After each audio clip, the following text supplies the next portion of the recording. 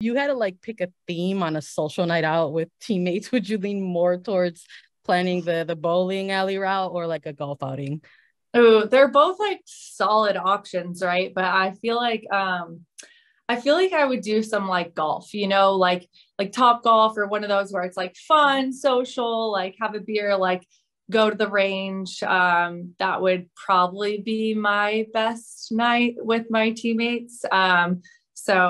But I mean, bowling's like not a bad option. I feel like that's also a good option. But like golf is so in right now. I feel like everyone's like, oh, I just picked it up in the last like year or two. And I totally jumped on that bandwagon as well.